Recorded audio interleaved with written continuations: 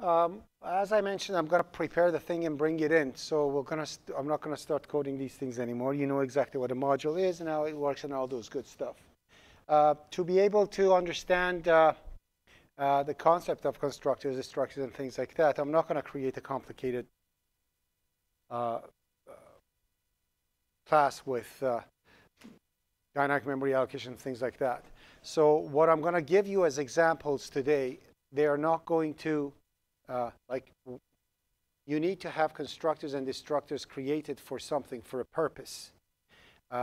Those reasons don't exist here, okay? What I'm creating probably doesn't need any of these, but I'm just giving you examples of it to see how it works. So we learn the syntax, we understand what a constructor is, how is it called, how it's used, and all those things. And then after that, we're going to apply it on a real thing that these things are actually needed in. So that's why I'm going to create a class. I'm going to call it a container, just as an example. So the class container that we create,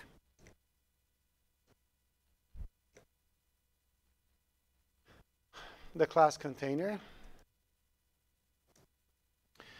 Class container represents a container. It has some kind of a value in it, value of things that it has, or values, okay? And it has a maximum capacity like any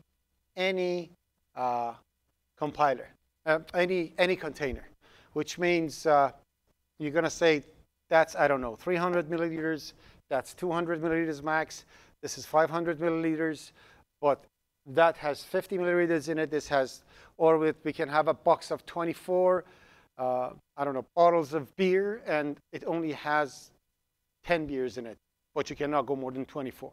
That's what it is. So it has a capacity, and it has an actual value inside the container. That's what we're going to work on. Very simple, straightforward, okay? Down to this point, when we create the class, the classes that we create, we set stuff in it to make sure that when we are setting something, we create a method called set to make sure that if we are setting the contents of the container to something, those values are supervised. We just don't create it. And the values that are set are actually done in a proper way. So to be able to see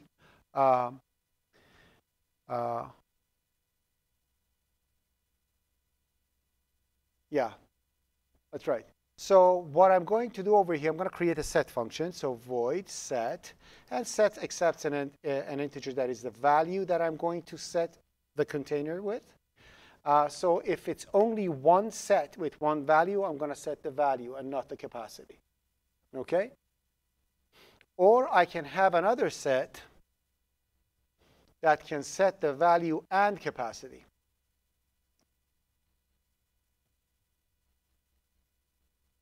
Are we okay with this? Two different sets to do whatever I want to do. So let's just set it up and see what happens. So I'm going to bring in the same namespace. Definitely this is a container method. This one too.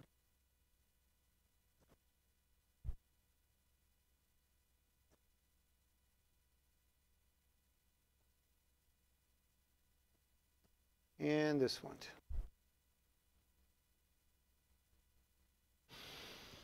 Okay, now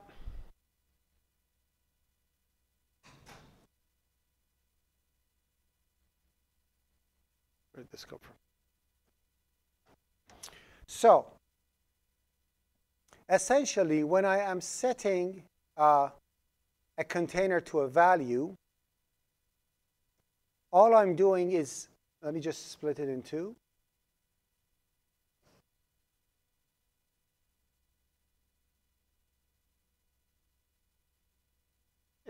Can you read this at the back of the room? It's too small. Should I make it bigger, or are we okay? Is it good now? Are we okay? All right. So I said we supervise. So what happens is that If I am setting the value, so what I need to do over here is to say, okay, I am setting the value. So if I am setting the value, I'm going to say it's a container. The value cannot go negative, right? So in here, I'm going to say if the value that I'm receiving is greater than or equal to 0, and the value that I'm receiving is less than or equal to capacity, right? That's the maximum capacity that it has. It cannot be more than that. So I'll put that one over there. Capacity. Okay. And if that's the case, then I'm going to set the value to the value that is coming in. Otherwise, what do?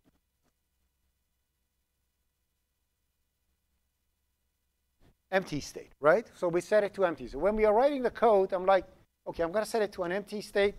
Sure, let's do it. So I don't have any function for it. I'll imagine we have one. Easy. So I'm going to say set to safe empty state. Done. Okay? I'm going to write it later, but I know it's there. Or if you don't want to implement it now, at least put the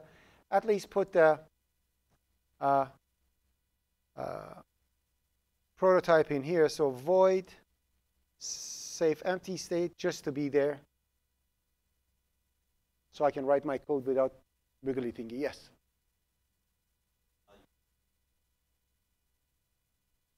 Yeah, I can.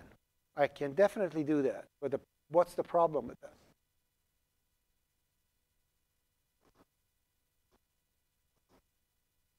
First of all, this is not the only place that I'm going to set it to a safe empty state. I'm going to set it in many different places, right? In many different scenarios. But let's say this is the only case. This is actually a good point. The reason that I'm making a function right now, because we all know when I read it, when I do when I do things with this thing, I have to be able to set it in an empty state in other scenarios if I want to, right? But what if I only have to do it right over here and nowhere else? Is it better to create a method for it or just set it directly? And why? Anybody? Should I choose my victims? You look like a person who wants to answer the question.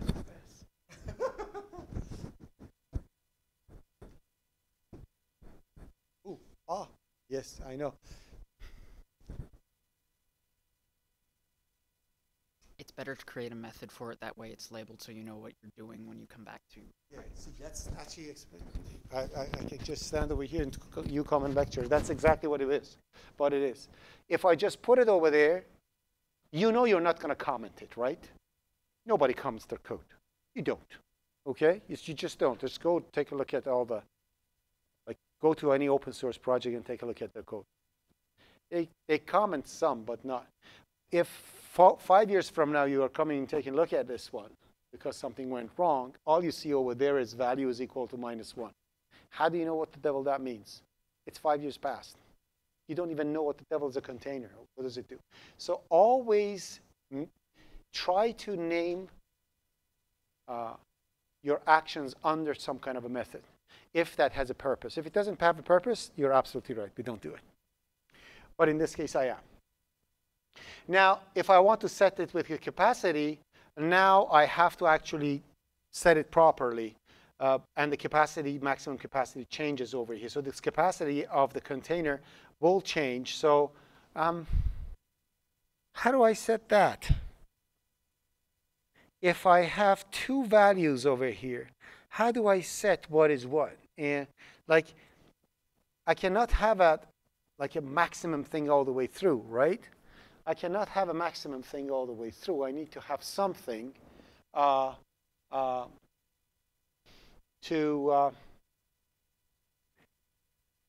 have a limit for that capacity that I'm having. So for that, lots of you, for some reason, in your do-it-yourselves are using define statements, although I explicitly mention use constant values. At this moment, trust me, just use constant values and do not use uh, define statements. Please do not laugh at your screen. That pisses me off. Okay? Unless you're taking notes of mine, but if you are, you know who I'm talking, like you know who you are. I'm not going to look at you, just, it really distracts me, and it's insulting all the way through. If you think you don't need the lecture, just don't come to class. I'll be happy, no problem. Okay? Please. All right. All right, so it's really distracting. Anyway, so the max capacity over there that I'm just putting a limit for the size of the container, how big it can get. So let's say the maximum capacity that I can actually have, that I should validate for, is, let's say, 1,000. So I'll put 1,000 over there. Now I can create the second set with whatever I want to be set properly. So if the value is between, this time is not M capacity because I'm actually changing the capacity. The value should be between this and that. But before doing anything, I have to make sure that the capacity itself is validated. So if capacity is greater than value and capacity is less than or equal to max capacity, then do all these stuff. And again, remember, first write the code in an awful way, then fix it. I don't want to write the most efficient code right out of the bat. Whatever comes to my mind, I do it, make sure it works, and then I'll go back and make it efficient. So when I'm doing it like this, I need to have this thing. So I need to have over here another else yet over here and set this to a safe empty state, right? Which doesn't make sense. I should have actually had it in an if statement. Shorten it later on. This is an awful code. Fix it. Yes. Okay? Yes.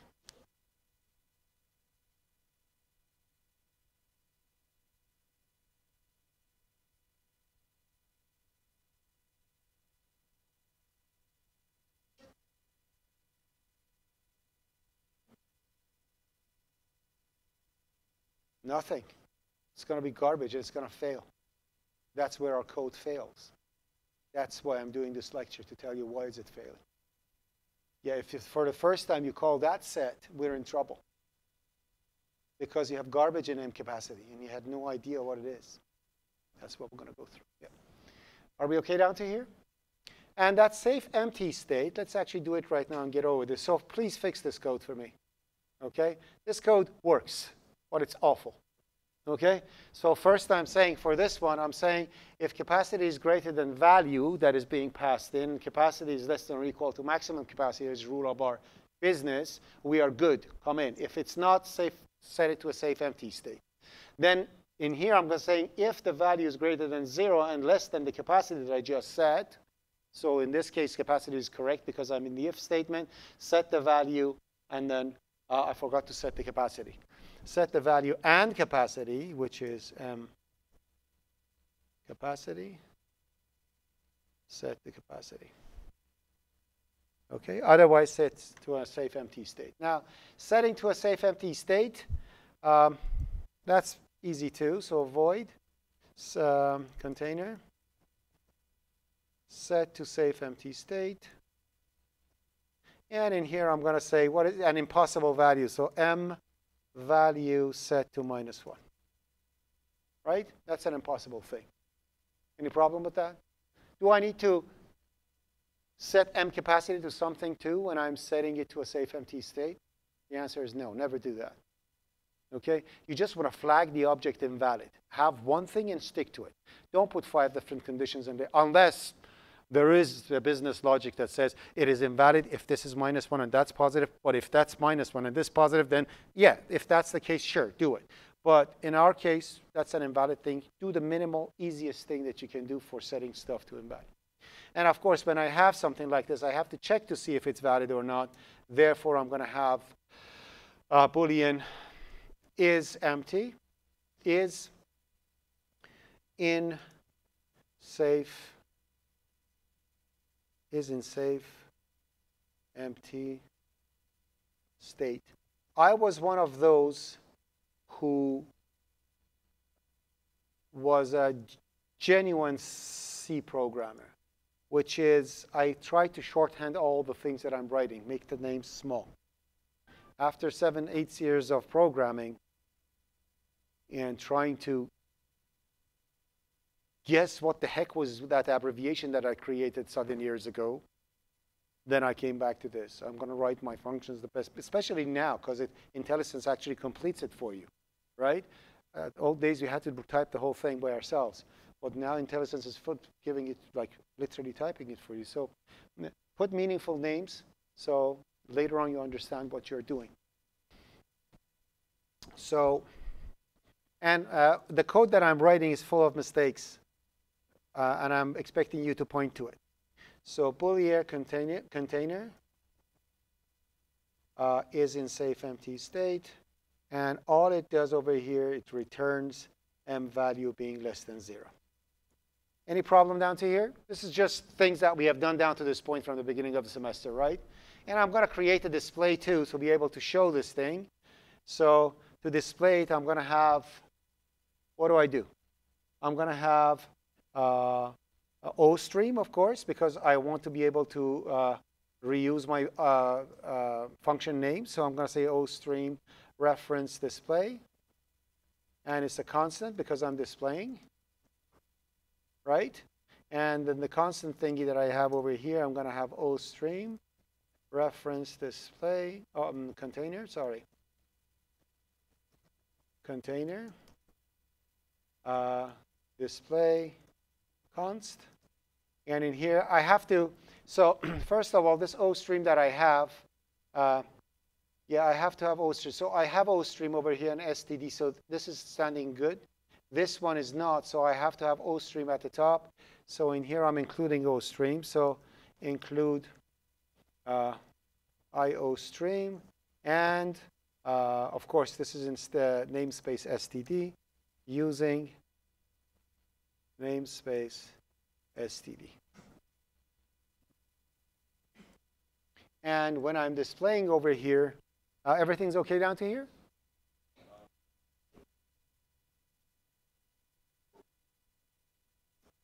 Is in safe empty state, it's going to return true or false. True or false. We are in C++. Let's mention it. OK. It's true or false. But yes, it's 0 or 1. Or false or true. It's not going to show. It's going to actually, yeah. Did they teach you enumeration in IPC 144, enum? No? So, yeah. 0, 1, true, false, potato. Sorry. 1, 0, true, false, potatoes, potatoes. OK, let's call it true. If you print f true with %d, 1's going to show up. If you print f false with %d, 1's going to show up. 0 is going to show up.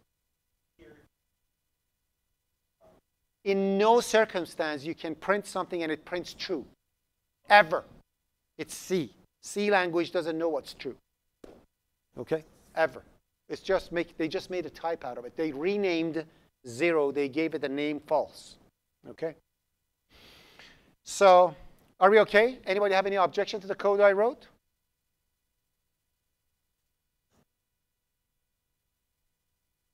OK, I made one mistake. What was my mistake?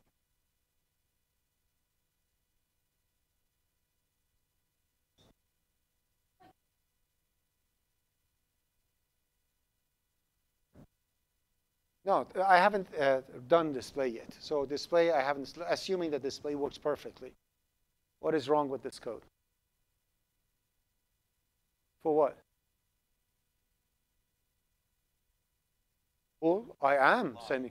Return m value less than 0. The conditions returned truth or false. So that's beautiful. There is one mistake. Huge mistake.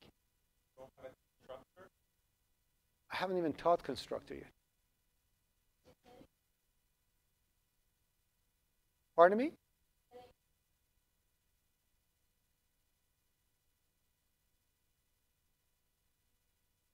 No, I'm not. Am I? No. Oh, that code that I've written, that's perfectly, it's perfectly sound code, but it's written, it's an ugly code. You can fix it. You can have a better logic with it. And so that's an awkward code, but you can fix it easily. I'm not fixing it, so you have something to do. Okay? But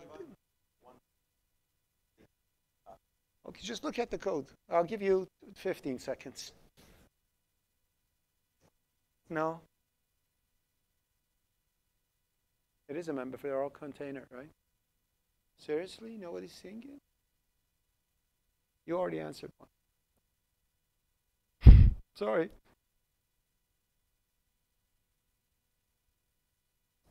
Both projectors are exactly the same.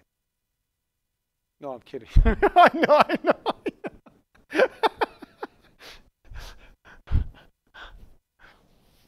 Okay, I mentioned many, many times, you are not allowed to use using in a header file. You are not allowed to use using in a header file. Because if you use using in a header file, people who use your header file without knowing will use the entire namespace in their code.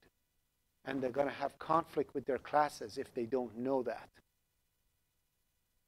Okay? It's like one of those things that, like, you go get a cell phone plan and they're going to say it's free, something like this, and then you don't read the fine print over there and you see 55,000 things you committed to it and you're not aware of it. That's what using is. When you say using namespace std, it means bring all the classes of std in my code. You don't want that to happen without you knowing. Because of that, using the word using in a namespace is strictly prohibited in the C++ communities everywhere. If you have that thing on a thing, resubmit your code immediately. Okay, that's not supposed to happen. If you are in need of qualifying, qualify every single statement separately to the namespace that is in. So instead of using namespace std, you simply say OStream is in std only, and you're fine. Are we okay with this? So remember that. Never use using in a namespace, in a header file. Yes. No, we didn't need IOStream. If you didn't have OStream over there, including IOStream was a big crime. Okay? So we don't want to do that. All right? So, and now the display thingy. So in this display, I'm going to say if is in safe empty state, is if, then I'm going to say over here, cout, invalid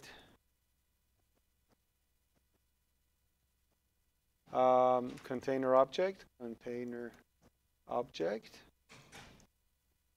All right, I'm not going to go to new line because I want to have the option later on. And otherwise, I'm just going to display it. So I'm going to say cout, and what I'm displaying the value. And let's say putting a slash over here. And I'm going to show the capacity. All right? Question, and at the end, I'm going to return cout. So doing that return cout, my display will act like cout because it's returning its reference. So I can actually print stuff insert stuff into display. Okay? Why I'm getting that wiggly red thingy over there? What's wrong with my code? Line 34. Container.cpp. I have a mistake. Why? What is that? The function is sound. It's right over there. I have the container is in safe empty state. And I have the function inside the class. So everything is set. Why I am getting that error message? Yes. Oh, it does no. There is only one. And it's right at line 30. So implementation is at line 30.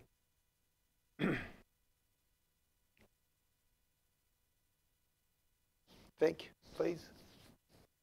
Why is that thing wiggly?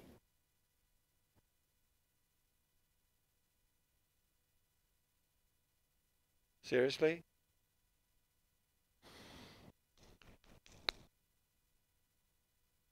Anyone? Any suggestion?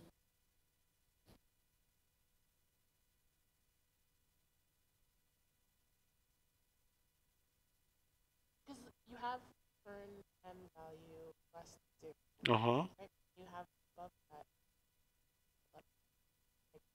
That's another function. So, They're not the same so function. They're They're not interconnected, no. So if Oh, so if set to empty state is called before some time, then is in safe empty state will return true, which is what we want. But that's not the reason. Why? Why? Why? Why is it error over there? Analyze it for me. Somebody, tell me what's going on. Yes.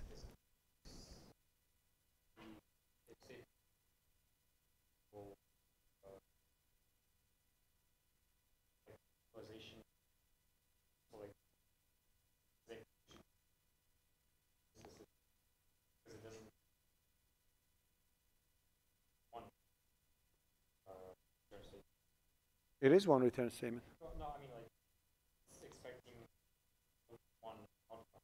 It's not. It is only one outcome. And it's either true or false. It's one outcome, it's a condition, it could be true or false, yes.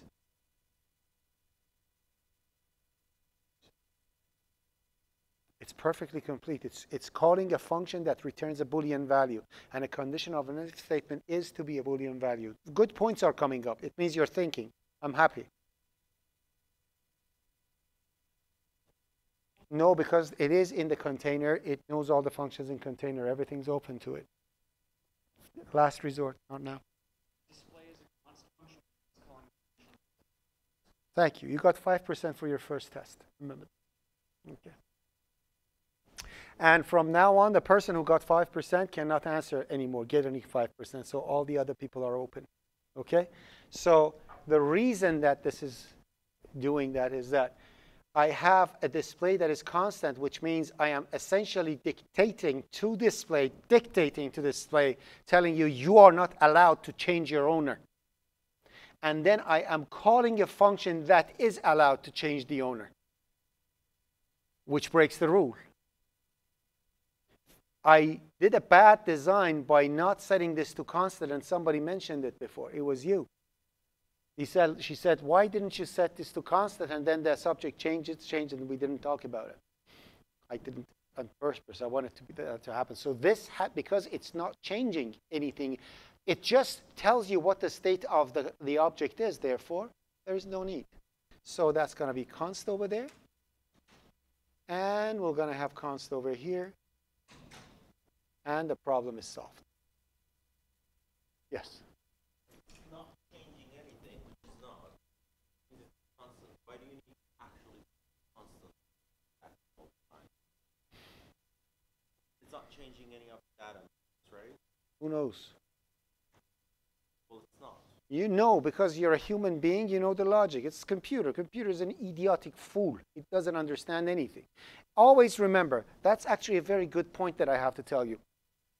I mentioned this at IPC. Anybody in my IPC 144 class? No. I haven't taught it for a long time, but I thought maybe. Well, anyways.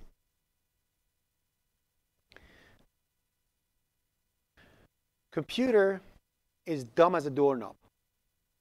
There is absolutely no intelligence in computer. You've heard about AI, shmai, that's just piece of hee-haw, okay? Computer is the dumbest thing. It doesn't know anything unless you tell it what to do. AI essentially means you have a computer with ginormous amount of processing, power of processing and memory, and then you teach it how to learn. But still you are teaching it. And then only in the area that you are teaching it, it becomes smart, okay? We're going to be passing, I'm not going to go into philosophy, but in 10 years, computers are going to be much more smarter than us, but let's forget about that. Now, to this point, when you are writing something in here, computer has no idea what you have written in it. if computer knew that what you're doing over there is actually something that's not going to change the content of the thing, it would have written the program for you. Right? So unless the reason you put the const over here is to make sure that you don't do it. Not doing it doesn't enforce it. Okay? So the fact that I'm not changing anything in here doesn't mean that the function is constant. I have to label it so the compiler knows that. Anyways. But what I have created over here, so essentially I can set whatever I want. So in here I can go int main.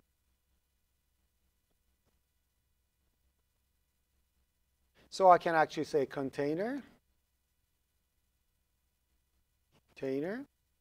C, and I can say c.display or c.set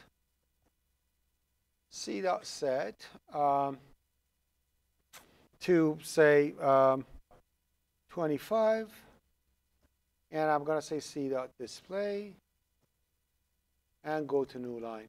And when I show this beautiful program of mine, print this beautiful program of mine 3 years later, 4 years later, 5 years later, and this is what I'm getting at. Invalid container object. What is invalid? I know, I'm trying to find it. All right. So essentially, I'm lucky to have this thing in a safe. I'm surprised that it's in a safe empty state. Why is it? Oh, yeah, because the set that I'm doing, yeah, it's checking with M capacity. And M capacity over here. So set is not doing anything because the capacity is not something that is set, so it sets it to a safe empty state. We are lucky. If the value in capacity was something higher than this, then we were in trouble. Now, these cases, like things like container or logic that we write, crave for some kind of a procedure that can be done at the moment of creation. I should be able to state certain things to be done as the program is running to make sure that my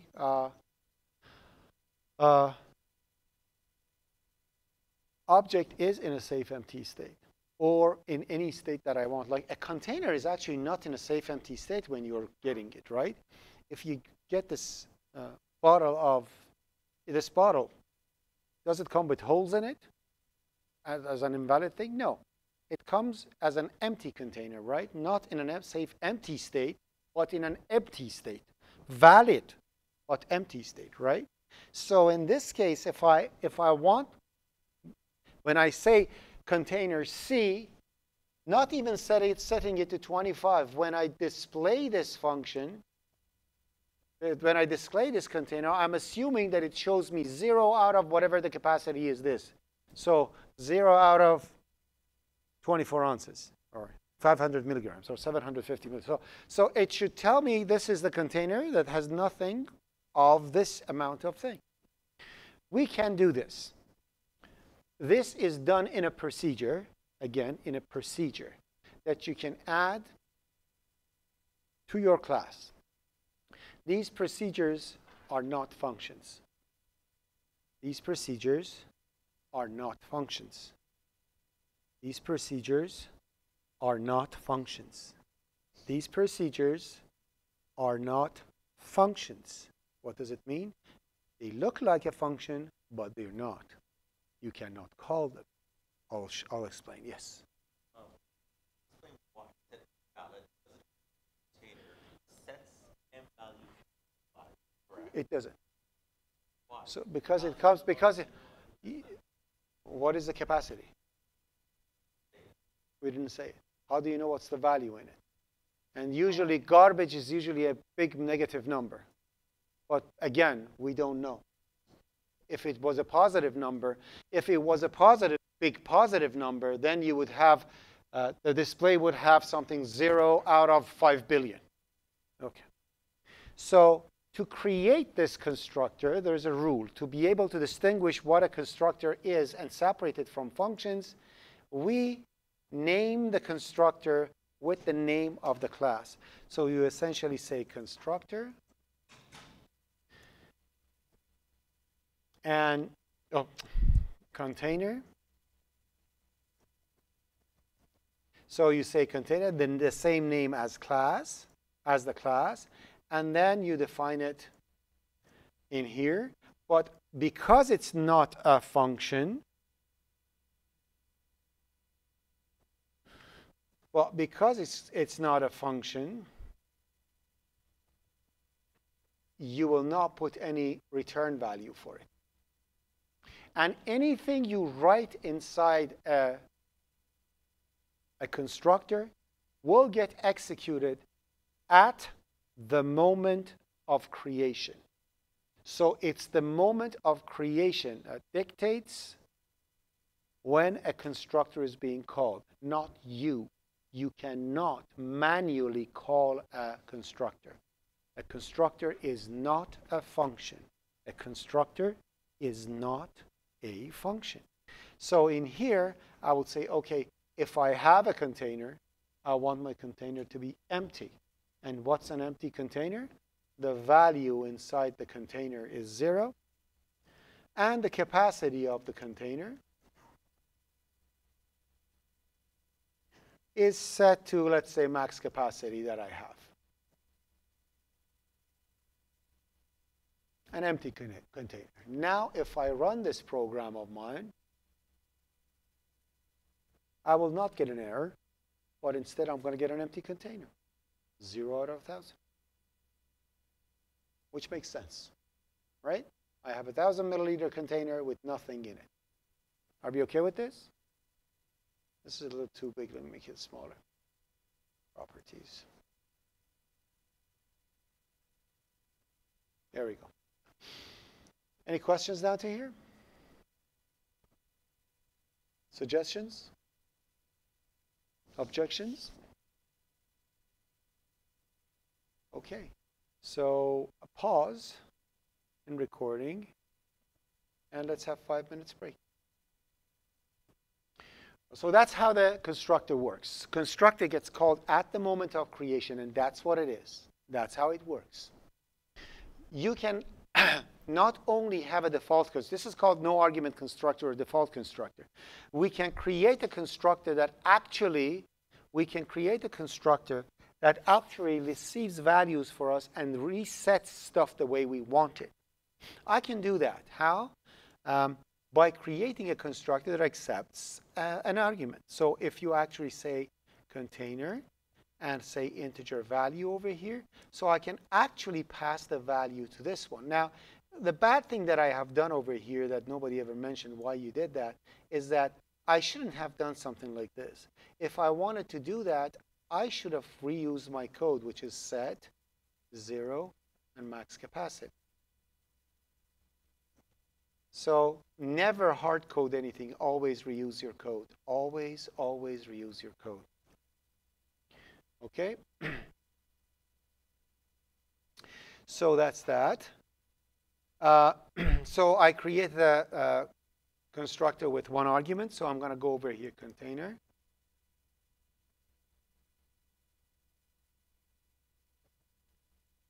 And integer value.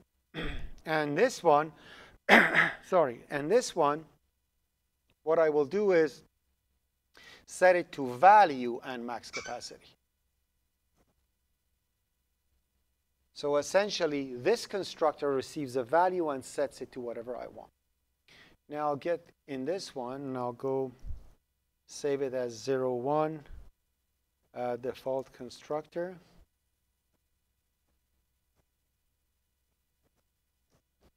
All right, let's open the other one and close this one. So now what I can do is this. I can actually set this thing to, I don't know, 500. So by doing something like that, by setting the value of an object at the moment of creation, I am essentially asking it to call the constructor that accepts that value. And because the container of mine, this constructor, receives an integer, that's what happens. So when I actually run this program 3 years later, 4 years later, what happens is it gets into this one. As soon as it wants to get executed, it jumps to the constructor that accepts an integer value. And if you look at the value that is coming in, it's 500. Then it gets the max capacity and value, set it exactly to what it's supposed to be, and we are done. And it comes and displays it, and the display is going to be 500 and 1,000. Are we okay with this? Are we okay? All right. Now,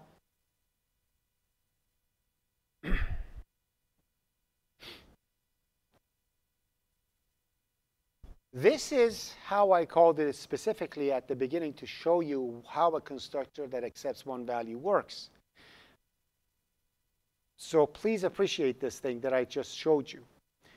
Assignment at the moment of creation is not assignment.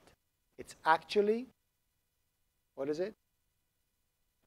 Yes, it's a call to a constructor. So I could have written it like this. I could have actually say, instead of doing that, I could have said container C500. These two are identical. And this is not only for objects. For primitive values, it's the same. If I, for example, I want to, like if you want to display that thing 5 times, what do? You go for int I set to 0, I set to 0, if I can type it, set to 0, I less than 5, I plus plus, and say I'm going to just make it space separated and see out new line over here. Now, if I run this program, you know how it works. It's going to be, the C500 is exactly the same thing and absolutely no difference. So this is what I'm going to get. Right? It's going to print it 5 times. But what you should know is that that's equal to this. Absolutely no difference. I can do that. An assignment at the moment of creation is a call to a constructor. So when you actually wrote integer I is equal to 0, you called the constructor of integer, passing it an initial value. And this happened, as you see. It's the exact same thing. No difference. Are we okay with this? Are we okay? So these two are the same. And that brings us to the next thing. So what is the difference?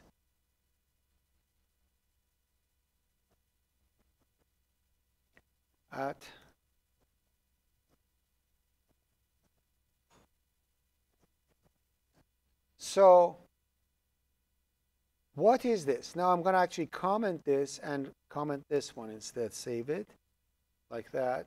Let me bring up the program again. So what happens if I did this?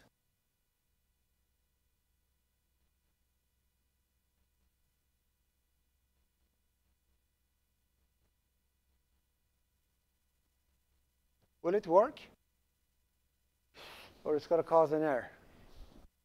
I have a container at left and an integer at right and an assignment in the middle.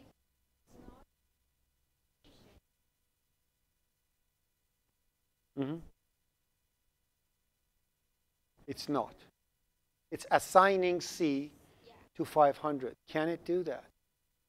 Does it value set for that? That's what I understand it. You write the code for it. That's the code for it. It gets the max value. You have the code for it. Why do you care? So that was the construct. But this one, assignment over here, it's a different story. Oh, that's what you're saying? Yeah. But let's run it. Let's run it, see if it's going to actually work. And surprisingly, it works perfectly. Why? For that, I'm going to teach you something new that is pretty cool, actually.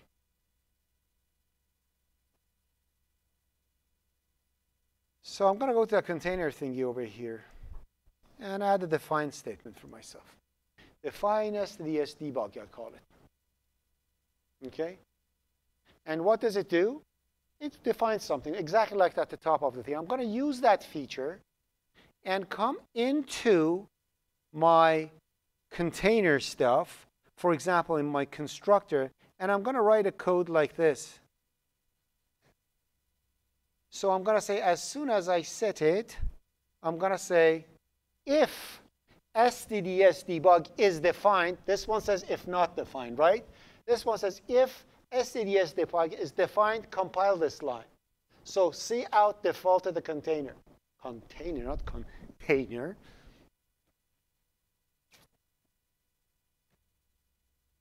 All right? And when I'm calling this constructor, I want this message to be printed. So these are debugging messages that I want to be displayed.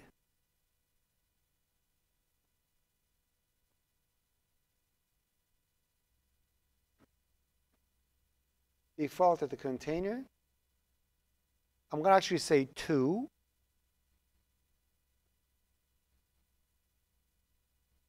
And reuse my code, and I'm going to say display and L, new line. And in here, I'm going to put another message. I'll show you why I'm doing this.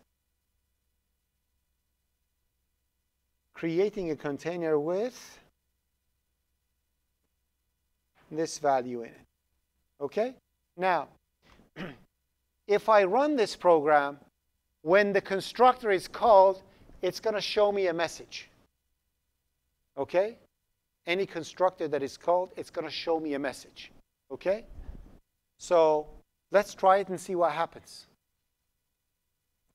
When I run it, then we have to analyze and see what's going on here. So now it's going to actually show few messages before showing that loop for me. Defaulted a container to 01000. That's line number 6. You follow? I want everybody's attention on this. This is the moment that you're learning something very important about C++. What is the second message over there? Creating a container with some value. Didn't I put that one in the other constructor? I did, right? I put something in the other constructor. That's the message. Creating a container. So the constructor with one value is called, but I didn't create anything. It's already created. I have one object. Why I have 2 constructors called? Think about it for a second. I created one object. Why I have 2 constructors? Now, in OOP244, if you wanted to drop the decimal points of a double number, how did you do it? How? Or let's say you didn't know what casting is. How did you do it? You put it in an integer variable, right?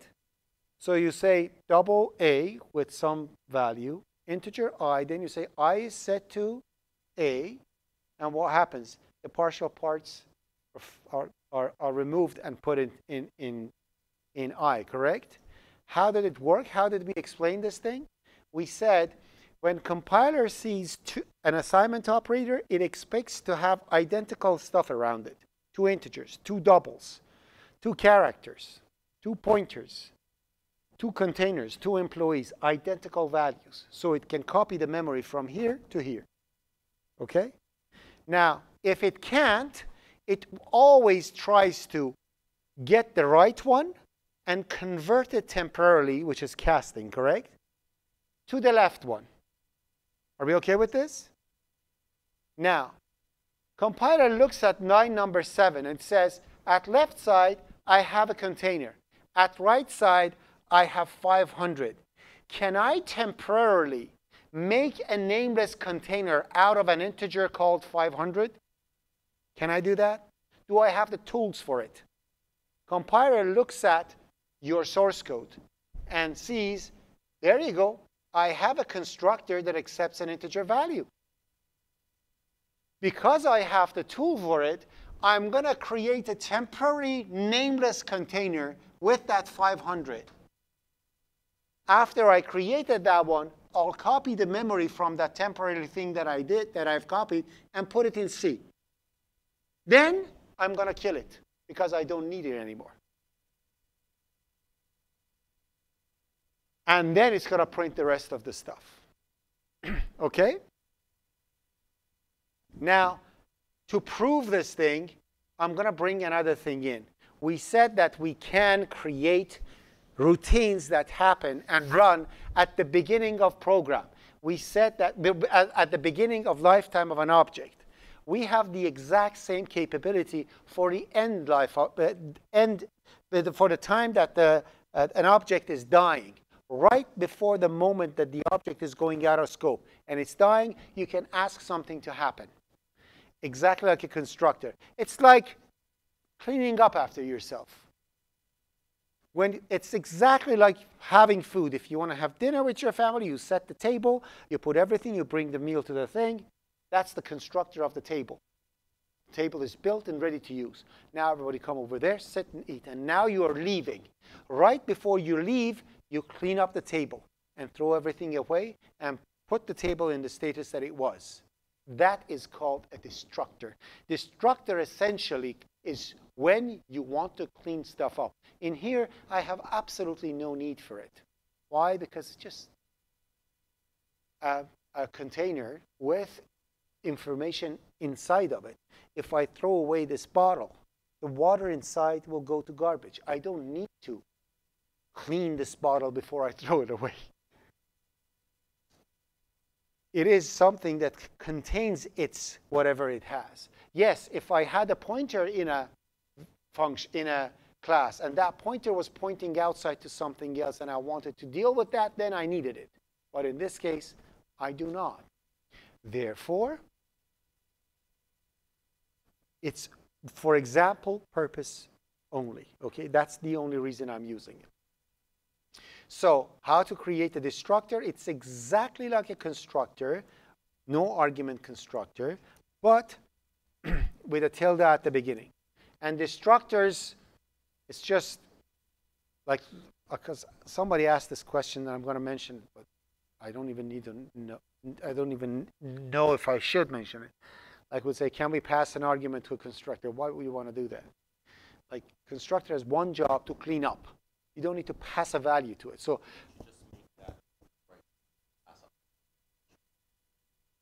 yeah, what I'm saying is that the destructor doesn't need anything to do its work. That's why destructors are always one value. They're not two.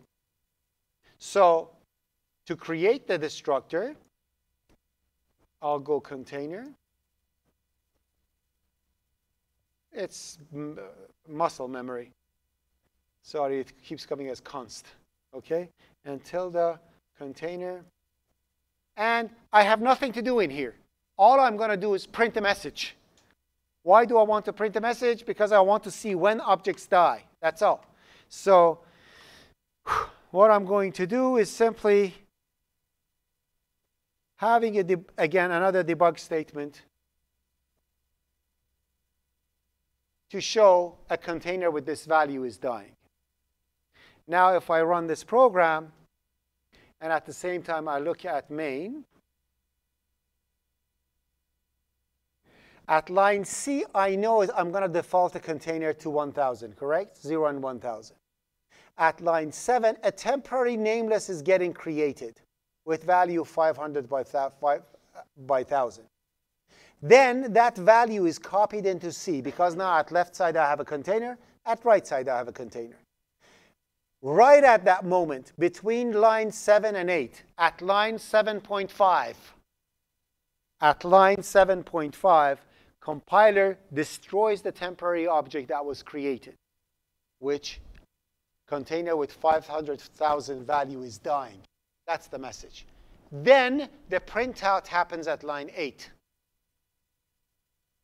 Okay? And then at the end of the program, C dies, which is this one.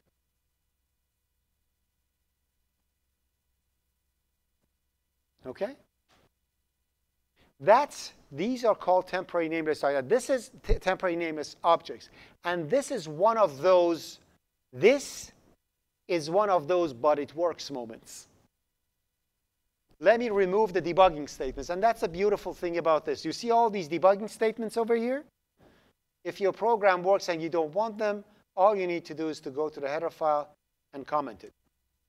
Done. You don't need to remove anything anymore.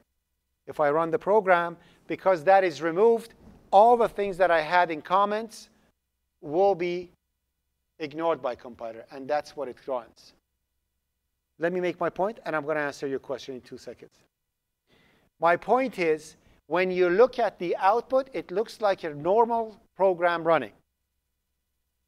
But that single extra line that you put over there at line 7 costed compiler the creation of another object that wasn't needed. Therefore, your program runs twice as slow as the program that initializes that value to 500. Behind the scene, lots of garbage stuff happens that if you don't take care of it, you'll be in trouble. Yes?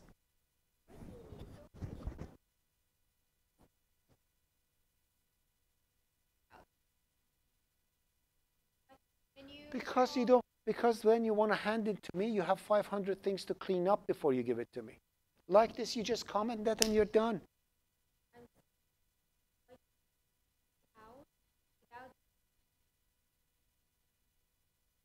That's exactly my answer.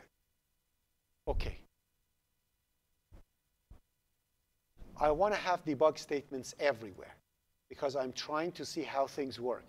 Okay, I want to have a debug statement in here. I want to have a debug statement in here. I want to have a debug statement in here, correct? See out the way you said, correct? Now it's the time you want to give. Everything is working. Your debug statements are working. Everything's fine. Now you want to test it and see how does it work without a debug statement. What do? And this program is 500,000 lines, not 50. And you have 2,000 debugging statements, see outs in there. How do you wipe them out? How do you keep track of which one is where? You can't. But you go, essentially, the good way of doing it is even, instead of having it here, is to have something like this, actually, quite frankly. To have in your header file, add a new item. And I'm going to have over here debug.h. And I have that one over there. So what happens in my program when I want to do debugging, all I need to do over here, I'm going to include debug. Why did I do this? Why did I put that one in a header file and made it even more complicated? Come on.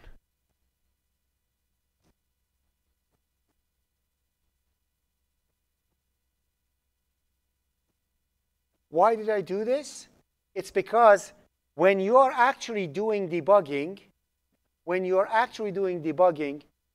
have 900 files, you don't know where you did that debug thingy. You don't know where you had that defined statement with debug. But when you are writing a big program, all you need to do is to include your debug header file everywhere.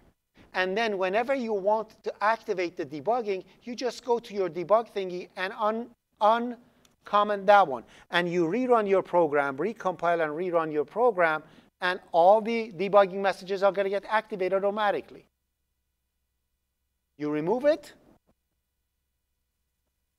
again, and all the debugging statements are gone. So it's just a matter of a compile. It's a beautiful thing. Let me show you something. Let me show you something.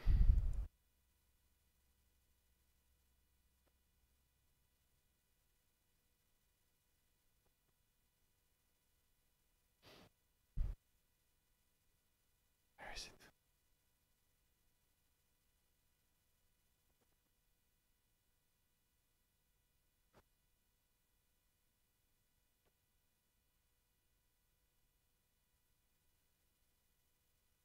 OK, sure. You see this? This is the submitter program that submits your code. All the things, assignments that you do, How do they get submitted? The submit command that you write, this is the program for it. Look at its main. That's the main. Submitter s argues, that's and s.run. So that's the program. If I want to debug this thing, if I want to see how it works, how can I debug it? And look at the number of files that I have over here. And every single one of them, if I want to just look at the code for every single one, you know how much I have to go through things? All I need to do now to go in my header files, find debug.h, and activate what I want. At the time, the name of our school was SICT. Remember? I don't know if you remember. So that's what I did. Define SICT debug, define debug email. So I have two different debugs, debugging the email statements, debugging this and that. I just uncomment that, and poof, everything goes into debug mode. I can actually test my program. That's the live example for it. If I didn't have that one, any bug that would come out, it would take me weeks to be able to find it. So it's a good thing to do. By the way, this is open source. You can go and find it in my repository and download the source code and see how it works. I've written it with OOP244 knowledge. Okay? This thing is written with OOP244 knowledge. There is nothing extraordinary in there. Go check it out. Have you looked at it? No? Look at it. See. Look at it to see if you can hack it. Maybe you can hack it and make all your assignments on time. Who knows? Right? Try it.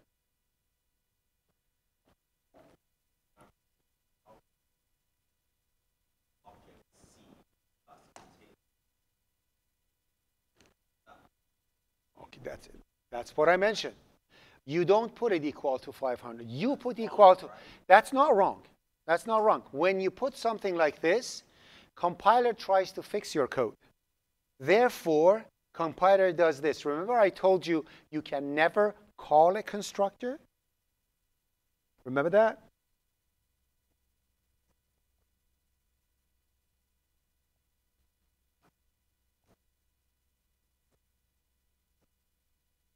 Compiler does that for you. When you don't mention it, it's not a call to a constructor now. It works. If I run this, it works perfectly. It will compile and work. Again, that is not a call to a constructor.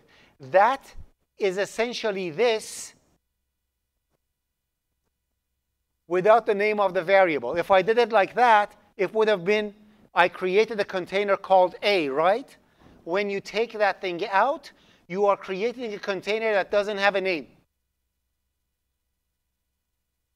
So this and this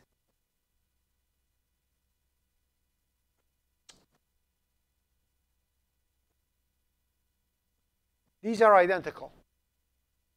No difference. Okay? As a matter of fact, take a look at this. I'm going to say cout, and I'm going to put a line over here just for you to see what I mean. Oh, seriously, I need to learn how to type. Okay. That's that. See what I'm going to do? Container 200 point display.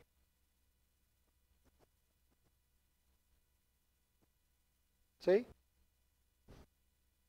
At line 12, right after printing those 12 things, it's going to create a temporary nameless container out of 200, display it, go to a new line, kill it, and then print this line. So if I run it, this is what you see. Let me activate the debug so you can actually see the creation and dying of the thing. So if I do like that,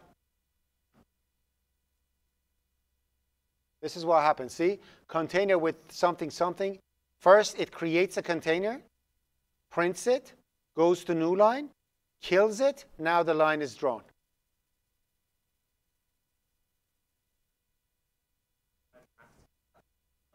Yes, I did. Okay? Now, compilers, constructors can be created with more than one argument, of course.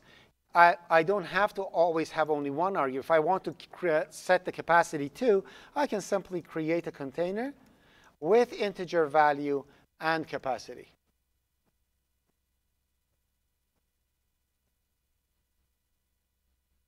Okay? Now, it works exactly like the other one. It doesn't make any difference. And then I'm going to show you a common mistake that I'm going to mention. You're going to do it, and you will do it still, even if I told you that it's a mistake. So this one, I'm going to put int capacity.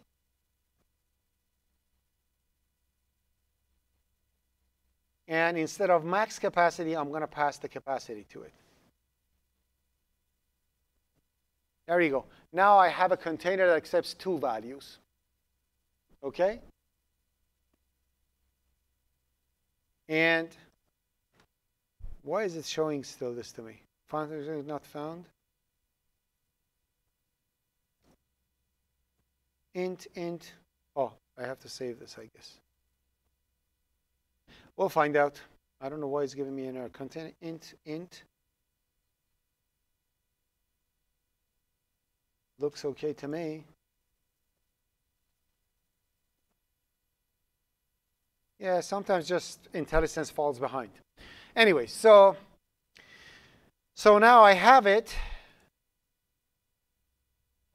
So 03 temporary nameless objects.cpp.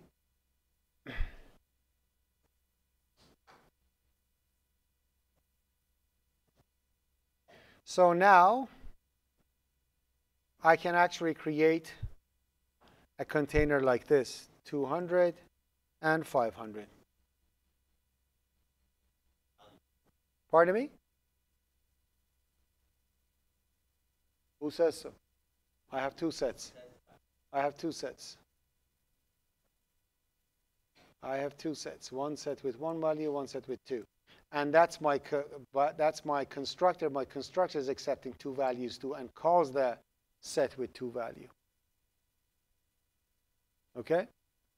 So doing that, now if I run it, I'm going to have, and I can have over here 3 and 5. So it's working. You see, it works exactly the same way. Now I'm going to have a container with 2, and I'm going to display it right after. So see the display.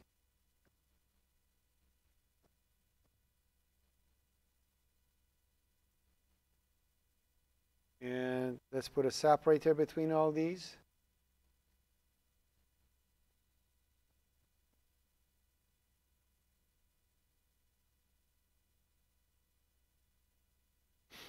Okay. Now if I run this, this is what happens. So first, creating a container with 200 and 500 value. That's what happens at line 6. Then the new line is the line is printed. It displays the exact same thing, 200, 500.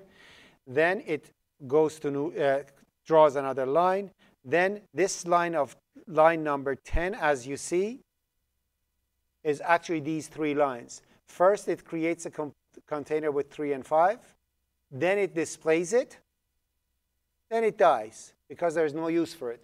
Remember, temporary nameless objects are doomed to die when there are no use for it. Compiler immediately removes it from memory. C remains and dies at the end. Now, if I have more than one, and they die in reverse order. It's like you put things, like if you're building something, you always have to go reverse order. That's what happens. So destructors always happen in reverse order. If you have A, B, C, and it's going to be in reverse. So that's that one. 04 multi-arg constructors. Next thing, arrays. How arrays are initialized. This is a question somebody asked in the other class, and I'm mentioning it right here. So when you create an array, if you create an array like this, oh, and one more thing I have to mention. Now let me just do it. So when I create a, let's say, array of 3 containers, I just mentioned it like that. Okay? To create an array of objects like that, you have to have the default constructor. default constructor is automatically built into your structure or class if you don't mention it. Okay? So if you don't mention any constructors, the default constructor and destructor is automatically built for you. An empty one, that they don't do anything. They don't set anything. They don't do anything. But they are there, so you can actually instantiate your object. Okay? But if you create one constructor, then you are responsible to do the default. I'll show you. So for this one, when I do something like this, and I'm going to say over here, void display containers. And in here, I'm going to pass a pointer. So const container pointer CP. Okay? Now I'm going to go int for int I 0, I less than 3, or size I plus plus. I'm going to say, and I'm going to pass a size too, int size. Now I'm going to say CPI dot display and a space in between. And at the end, I'm going to say cout and L. So this display containers is going to display the containers. Okay? So now I can actually say over here, display containers, C. And it prints, and 3, of course. It's going to print the 3 containers for me. And there is no rocket science in here. I created 3 containers. I did not mention anything. And these 3 containers are defaulted. There's absolutely no doubt about that. So as you see, defaulted container. So 3 containers are built. One by one, they are printed. And 3 of them are dead. Simple and straightforward. Okay? Now, what I wanted to tell you is this. When you have an array like this, if I did not have a default constructor,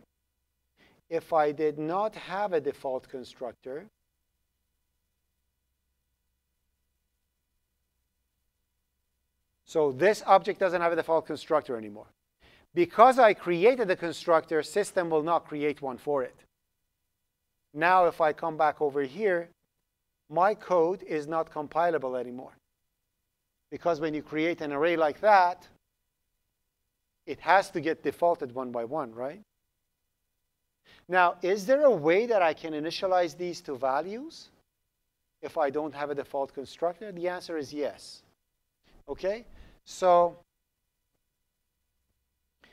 0, 5 array with default constructors. So that's array with default constructors. Now let's bring 1. Now, can I? The answer is yes. What you can do is simply put the values in here. So I'm going to say 10, 20, and 30. Or, yeah, 30. So now, because every single one of these is initialized to the value of the container is initialized to this one, C0 will be initialized by 10, C1 will be initialized by 20, and C2 will be initialized by 30. And obviously, they're going to die in reverse order. Okay?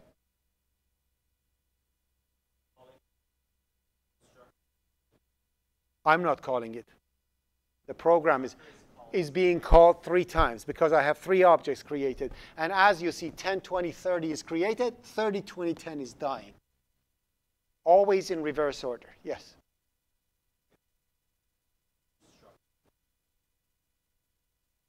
Not destructor, constructor. But I say, destructor too.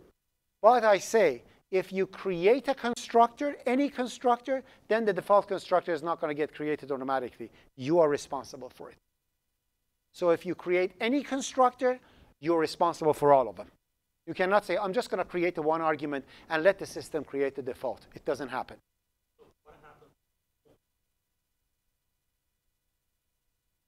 Then you cannot default your object, as you saw. You cannot have a you cannot have an object created with no value. Okay? Now, what if I want to initialize the third one to something that has 2? Pardon me? No, you can't do that. All you need to do is to put a nameless object in here. So for the third one, I'm going to say container, say 40 out of 400. So now what happens is this. You cannot do array of arrays because you can't. Okay? So what happens is that 10 goes to first, 20 goes to second, and this nameless will go. And remember, the nameless, one of the things that C++ does is pretty cool. When you create a new object, if it's assigned to a temporary nameless object, it won't bother creating a new object anymore. It simply consumes that as the object that you have. It uses that one and just labels it. So if I say container A is equal to container A whatever, that nameless container will be adopted by the name that it's being given.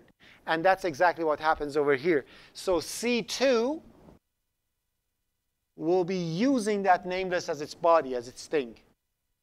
So essentially, it names the third one C2. And it works the exact same way, no difference. So as you see, you have 40 out of 400 as the last one that is created. Confusing?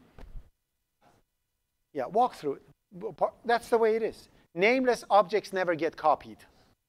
Nameless objects never get copied. That's the rule. Because that's essentially copying, right?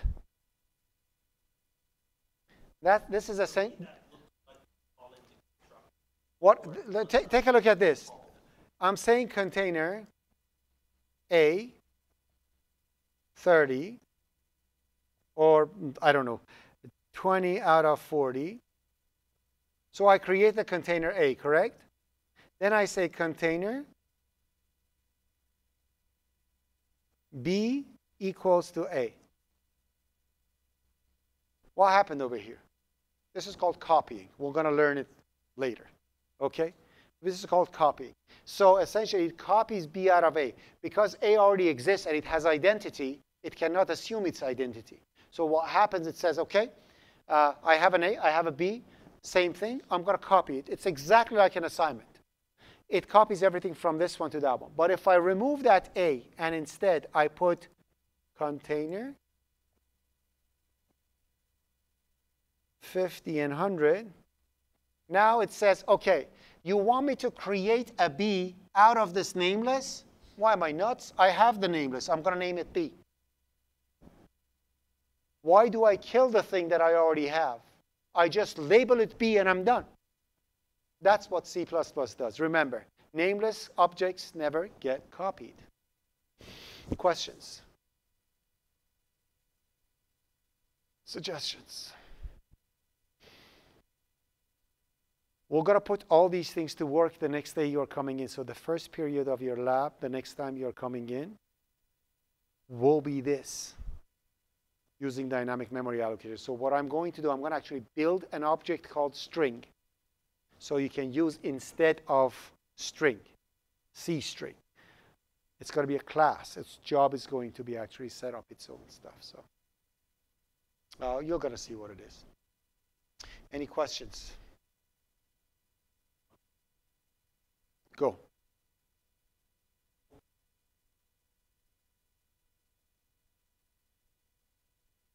Yeah, but it doesn't do anything. It doesn't do anything. When you want things done to be done at the end. If you don't want anything to be done, you're fine.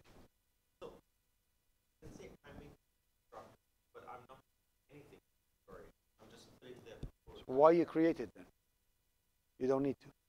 But what am I gonna put it? Nothing. If so, don't put it. Don't create it. That's the point. What do you put it? Like, what do you For what? for it structure that nameless structure called destroy? What? So you're calling it nameless constructor, right? I'm not calling it. It's being called. It's being called. And when it dies, it dies. Doesn't need a destructor. If you create one, whatever you put in a destructor will be called. If you don't put it, the It will system, be destroyed on its own. yeah, it will be destroyed with a destructor that doesn't have anything in it. That system creates.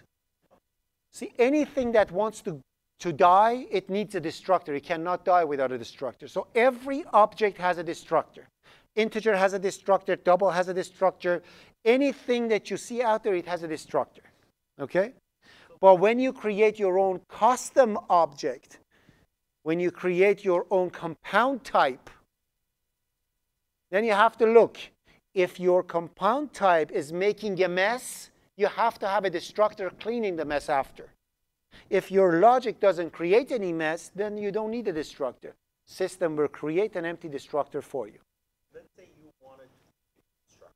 Okay? You don't need anything inside, right?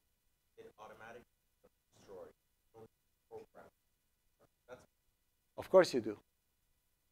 okay. Nothing is automatic. The creation of destructor is automatic. What it does is not. So let me again. If I throw up this bottle, if I throw out this bottle, the water inside will go to garbage. Why? Because it's contained within that container. Okay? So if the class you create holds all its own variables, you don't need to create a destructor, because when it's deallocated, all the guts of it will go away. Okay? Okay? But if they fire me from Seneca, they have to have a destructor for me, because they have to clean up my table. If they just remove me from Seneca, my coat is going to be there, my desk is going to be there, my computer is going to be there, my bag is going to be there, my stuff in the kitchen is going to be there. I have stuff that are not within me. If you want to remove me, you have to have a constructor for me to remove my belongings with me so no garbage is left. That is dynamic memory allocation, a good example for it. A good example for it is dynamic memory. If you do dynamic memory allocation in a class, you need a destructor. Because when the object is gone, initialize. You know, like the do-it-yourself and stuff that you are creating, you have an initialize over there, right? And then you have a free mem, correct? Right? Go check it out. Get that code of yours, create a constructor, put the initialize function in the constructor. Create a destructor, put the free mem in a destructor. You are home free. You don't need to worry about memory leak anymore, because when the object is getting created, it gets initialized. When the object is dying, it will call the destructor and free the memory. That's all. So where is the do-it-yourself thingy? Let me just, I just want to show you that. It has a source code, right? I gave you the source code for it. I only have InLab here.